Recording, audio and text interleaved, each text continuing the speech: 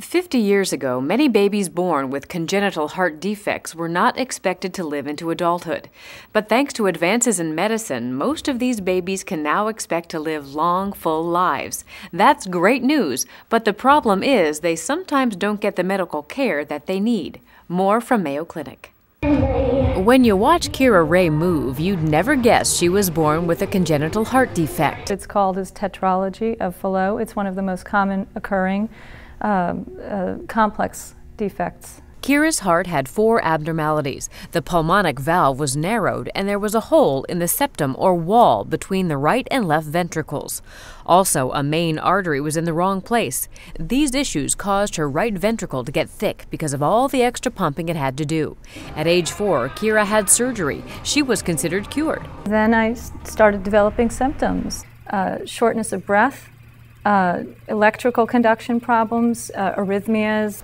It turns out she needed another valve replacement. The repaired valve started to leak. Dr. Keith Oken says Kyra was a victim of a common misperception, which is that she was cured with the surgery that she had. That is rarely the case. Kyra needs continuous lifetime care, but there are not many cardiologists trained to manage cases like hers. That's because until recently, most people with congenital heart defects did not survive into adulthood. So to make sure Kyra stays healthy, she sees her regular doctor and experts at Mayo Clinic. Plus, she's doing whatever she can to keep her heart strong. And exercise is important to Kyra, not only because it's heart healthy, but also because it helps her feel normal. It makes me feel great to be able to keep up with the rest of the adults in the class.